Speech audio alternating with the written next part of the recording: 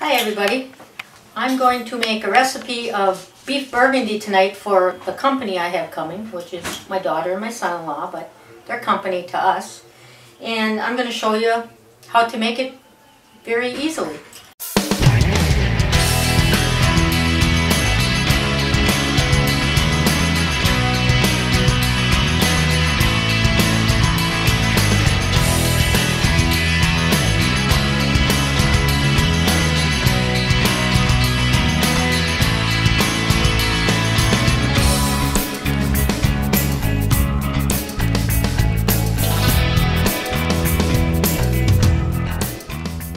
I'm going to make a recipe of beef Burgundy tonight for the company I have coming, which is my daughter and my son-in-law, but they're company to us.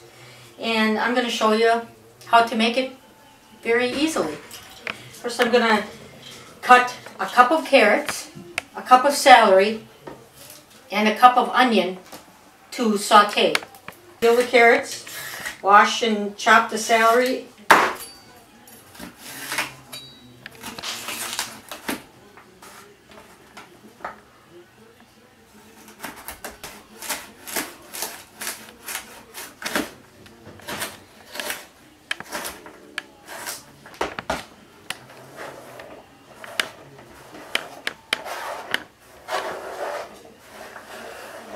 Okay, the next thing I'm going to show you is how to prepare the meat. Okay, you want to take as much fat off the meat as you can. I use a chuck roast. It's not a tender cut of meat, so cooking it for 4 hours in a Dutch oven, in the oven at 325, is an excellent way to cook a chuck roast and have really tender beef. Clean it up as best as you can. Get as much fat off because there is bacon in this, so you do have a little fat from the bacon. You don't need the fat from the meat.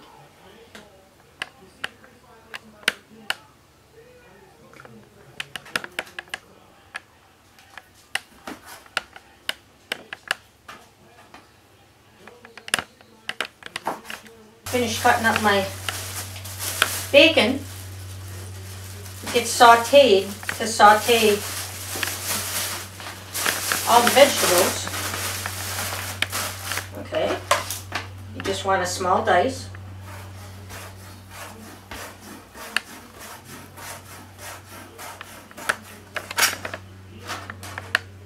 And I also have a cup of mushrooms diced very fine. That will go in after the bacon sautés a little. Then the mushrooms will go in after that. So let's go over to the Dutch oven and get started. You need to use a nice heavy pot, and these cast iron Dutch ovens work excellent for this meal. Put your bacon in. No added fat, because this will take care of the fat that you need.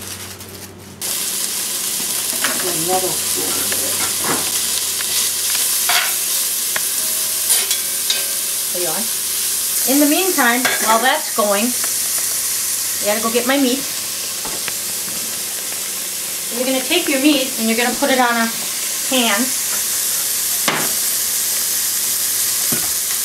Kind of spread it out a little.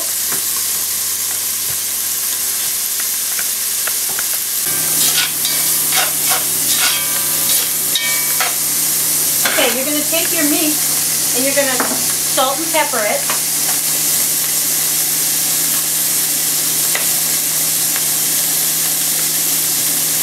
Don't want to put too much salt on it because you got salt in the bacon.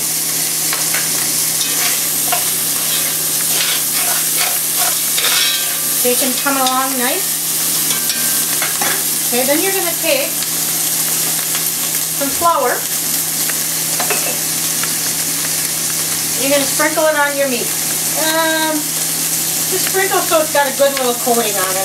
You've got to just eyeball it. Get all the meat, and you're going to just toss it around, kind of squish the flour onto the meat. Sure all the pieces are coated. We got some guests. Yeah, some little puppies. There's our guests. They're watching us cook. I think they're going to get a little tidbit. They think they're going to get a treat. You think you're going to get a treat? Huh? Okay, I'm gonna go wash my hands. Yeah, I think you're gonna get a treat. I can smell great cooking in here. We love bacon. Do you like Mama's bacon, huh? Do you? All right. Yeah, you do.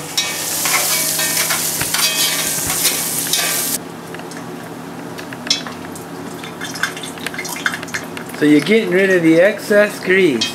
A bit of it, because otherwise it'll be too greasy. Turn it to medium.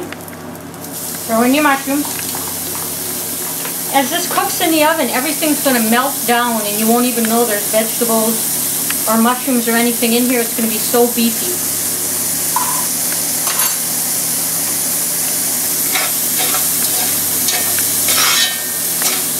Cook the mushrooms in here for a good 3 minutes, and then you can add the rest of your vegetables.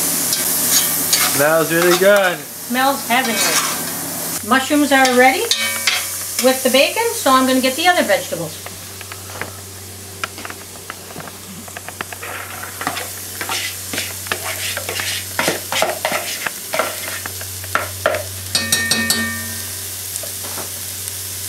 Now you want to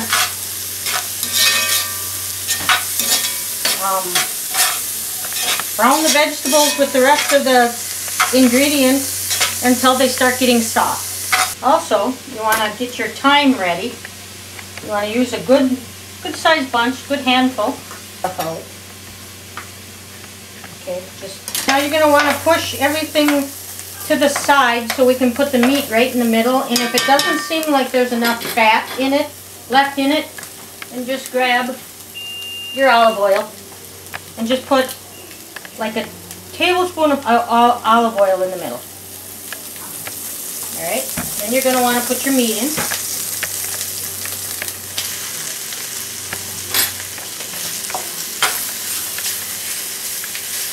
And we're going to saute the meat a little bit.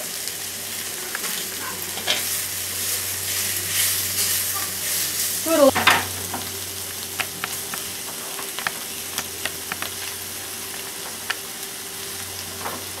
Okay, get rid of this.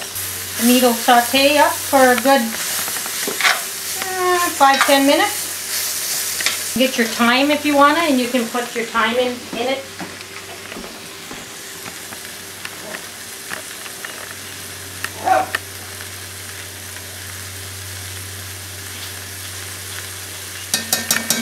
Next thyme that I'm going to put in is shake some pepper in there. The meat was salt and peppered, and the bacon is salty, so you don't want to put too much salt in. Otherwise, when it's done cooking, it'll be way too salty. Also, I told you to use a little bit of olive oil to brown the meat, but if you saved some bacon fat, go ahead and use a tablespoon of that. Action. Okay, folks, the meat is done to how it's supposed to be. Now, this is how it looks. This is how it should look. Doesn't that look awesome? Wait till you see what it looks like when it comes out of the oven after 4 hours.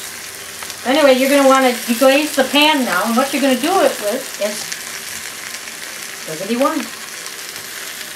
You're going to eyeball it, but you're going to use at least a cup. Or more.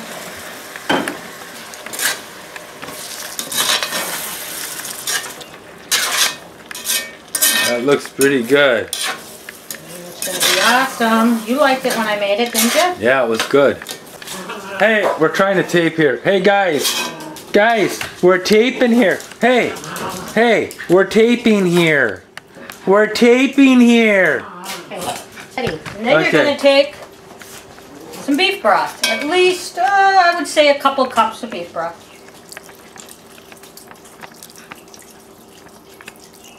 That's beef broth. Yep. Eyeball that. Eyeball it? Eyeball it, yeah. I eyeball a lot of stuff when I cook.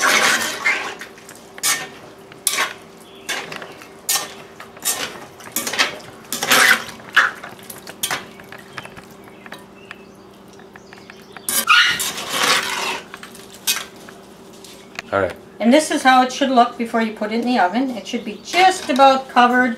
You want to go ahead, if it's not, and just give it another little splash of broth. Go ahead. And then now we're going to cover it.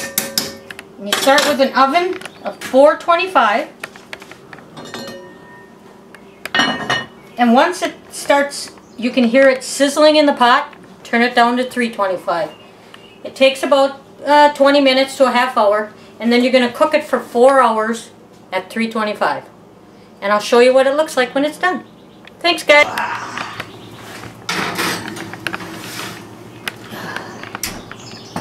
Okay, folks, it's 4 o'clock now. I put this in at noon. It's 4 o'clock. I left it in for 4 hours instead of 3 because it needed a little bit extra cooking time. And I also had to add a little bit more beef broth. Let's take a look.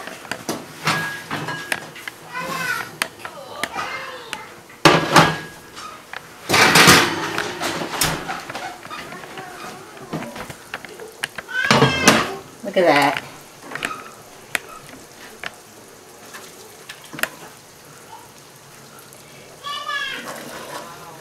And I'm going to let my husband taste it so he can be a judge of what it tastes like.